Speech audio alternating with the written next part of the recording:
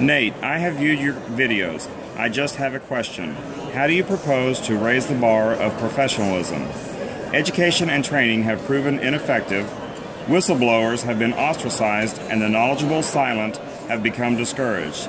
Either way, our association loses value. Thank you for your time. Well, thank you so much for that question. What I will say is that I disagree that education is ineffective.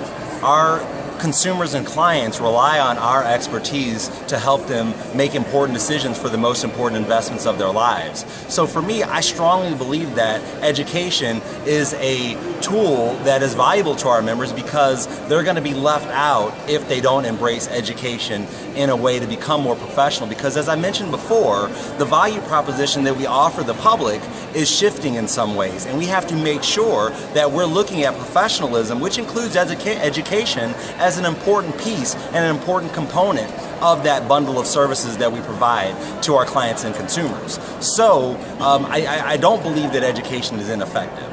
Now, as it relates to your statement about being ostracized and whistleblowers, you know, that's a challenge that all industries have. How do people speak up and speak truth to power as it relates to what their feelings are and what their thoughts are?